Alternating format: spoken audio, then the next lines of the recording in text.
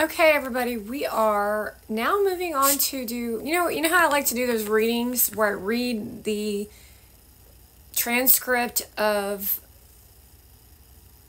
people? So what I'm going to read now is a Howard Stern excerpt from when Kamala Harris was on his show. Asking Kamala Harris if she feels safe if Trump wins. Let me ask you this. If he wins, God forbid, would you feel safe in this country?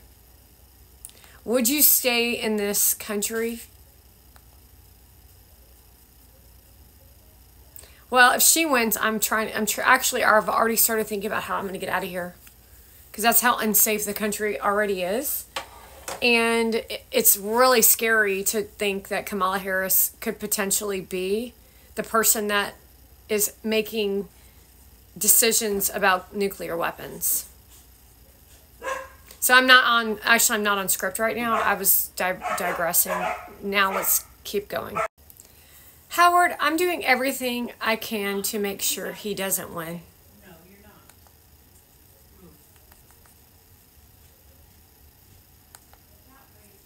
I'm doing everything I can to make sure he does not win. Basics living it up on The View. Let's come up. Wins, God forbid. Would you feel safe in this country? Would you stay in this country? Howard, I'm doing everything I can to make sure he does not win. Howard, I'm doing everything I can to make sure he does not win. Let's Kamala, and I'm calling you Kamala because for all of those who are mispronouncing it, I want you all to know how to say it. I like candidates who show up for interviews. Just saying. Would you like to have a beer with me so I can tell people what that's like? I might have beer. Oh, my beer. Oh, that's a baseball game with Doug. That's not a presidential candidate. That's mental illness.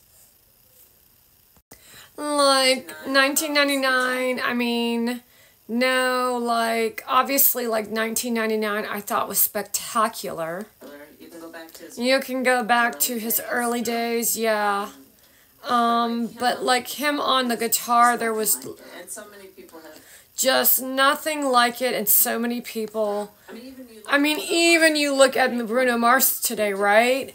Look who just has been influenced by Prince.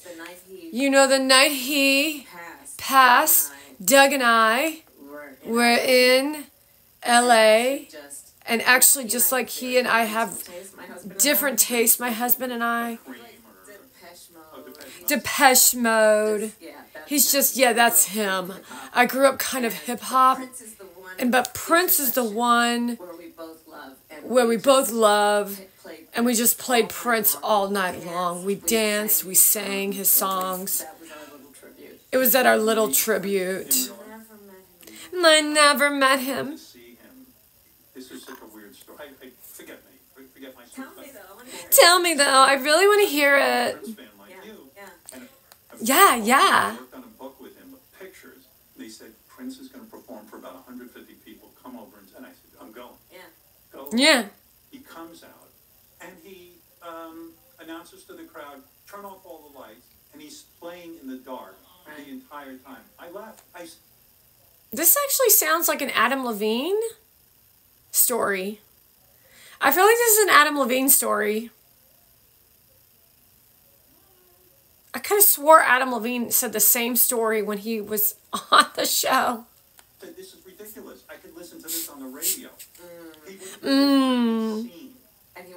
And he wanted you to feel it with your ears and your spirit instead of your eyes. I'm finally going to see Prince. Did you just hear what I said? He wanted you to feel it with his ears and his eyes and his spirit. What time of night was it? You know, he was famously a knight. It was an early session. It was like a special promotional thing. You know, it makes me think of you because you said, sort of running for office, even when you ran, you know, as a DA or an attorney general. Yeah. You said, I don't like myself. It feels Yeah. I was raised not to be a narcissist. And here the other guy is so only talking about himself. But it's weird. It's odd for you to talk about your accomplishments and sort of congratulate yourself. I just sort of congratulate. I always, yeah, you're right. I was raised this way. It's not about you. It's about what you do. And so it is. It's modest to me to talk about myself, which apparently I'm doing right now. And every other interview. Because you still haven't really created a plan for the economy. But you have to, right? But you have to, right? I mean, And a friend of mine actually said, look, this is not a time to worry about modesty because this is, obviously, you got to let people know who you are. When you said you don't have, I get it, because Well, we definitely know who you are, don't we, Howard Stern? it's extraordinarily aligned. I agree with you. And when I agree with you. see them, how did you react to the Saturday Night Live bit? Oh, well, I just saw it Well, I just saw it, actually. actually, and it was funny. And it was funny. I was a huge fan of Maya Rudolph's. I think, but she put a lot of time into doing the piece and the character. But to your point, But to your point,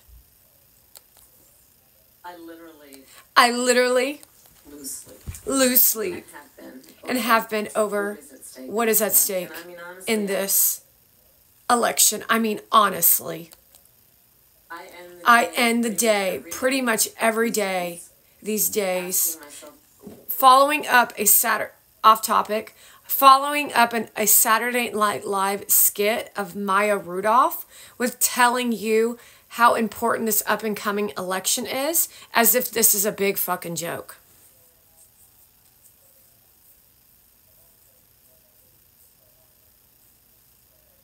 She's a laughing stock. And if you are voting for Kamala Harris, you too are also the laughing stock. They literally just gave you a story of Adam Levine. The story he gave when he was on Howard Stern, as if Howard Stern went to a Prince party. what can I do more? What can I do more? Yeah. And what can you do? Stakes I are mean, so high. The stakes are so high. You went on The View this morning. You're going to the... Your uplift is at risk. You will not be able to be independent, and that is what is at risk. You will not be able to thrive without the government telling you when you buy toilet paper and when you are to wake up in the morning and what career that you will do and whether you're good enough to be an influencer. show. You did 60 Minutes. By the way, I thought what was so amazing about 60 Minutes is the fact that Trump turned it down. Screw 60 Minutes. It just says Yeah. so much. He didn't want... It's about the strength versus weakness, and it's weakness versus strength as projected by someone who puts himself in front of. Did you not just talk about yourself and modesty while you were talking about yourself?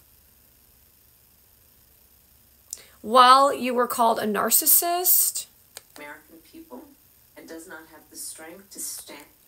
And she does not have the strength to stand in defense of their needs.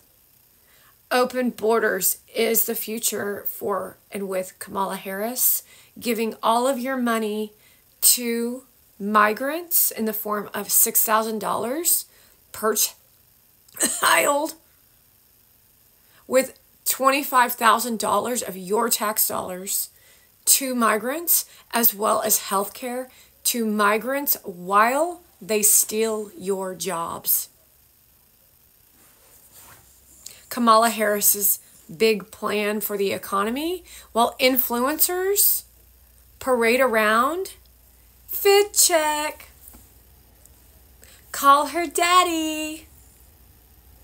Who the hell do you think is fueling her campaign?